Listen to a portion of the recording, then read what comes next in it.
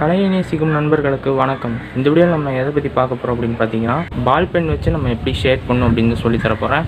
இது வந்து நீங்கள் பென்சிலில் ஷேட் பண்ணுற மாதிரி ரொம்ப ஈஸியெலாம் கிடையாது. பால் பெனில் பார்த்தீங்கன்னா பொறுமையாக தான் பண்ணணும். அது எப்படி பண்ணணும் அப்படிங்கிறத இந்த வீடியோ நான் வந்து சொல்லி தந்திருக்கேன் உங்களுக்கு.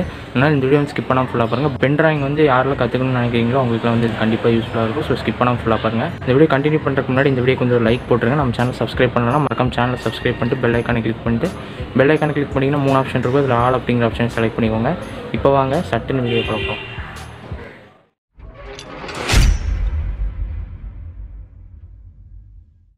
ஃபஸ்ட்டு நான் யூஸ் பண்ணுற பென்னு என்ன அப்படின்னு நான் வந்து உங்களுக்கு காமிச்சிட்றேன்.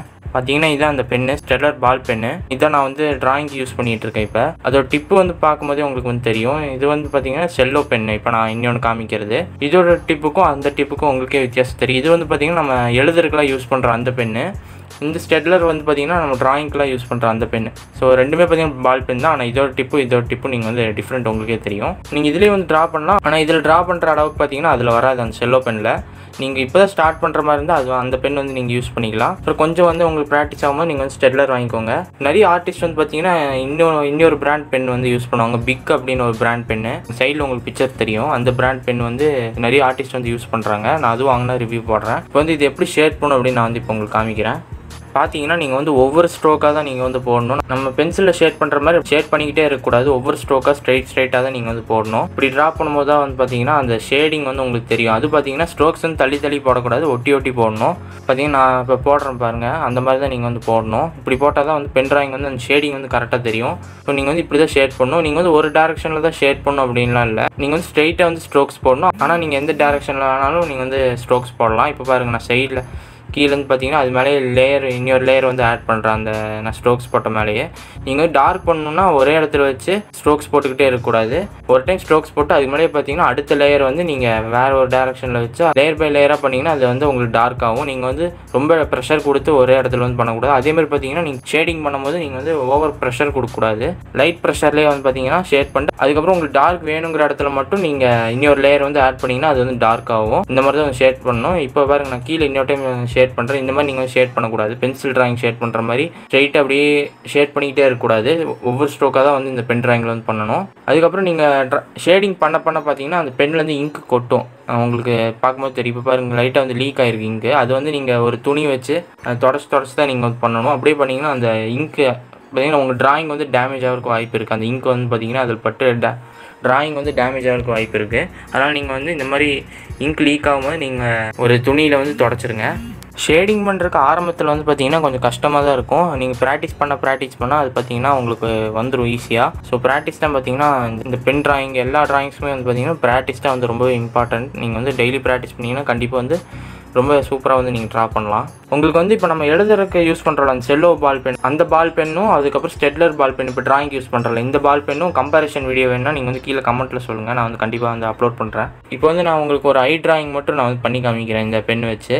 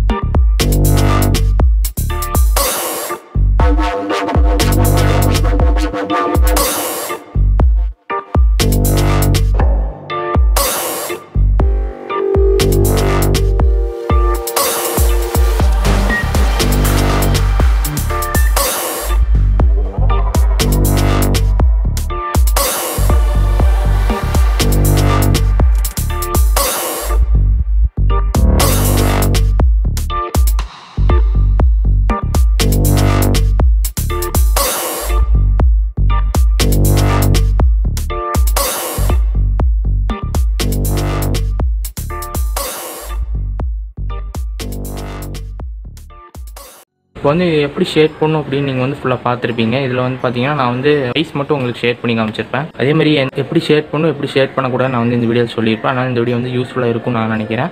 யூஸ்ஃபுல்லாக இருந்துச்சா இல்லையா அப்படிங்கிறத வந்து கீழே கமெண்ட்டில் சொல்லுங்கள். நீ வந்து பார்த்தீங்கன்னா ஒரு 400 சப்ஸ்கிரைபர்ஸ் அந்த மாதிரி வந்தால் நம்ம வந்து 10,000 வந்து ரீச் பண்ணிடலாம்.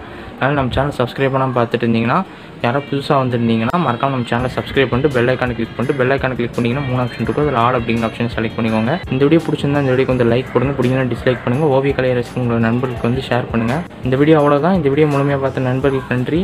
ஓவிய கலை கற்போம், வாழ்க்கை வர்ணமயமாக்குவோம். பாய்.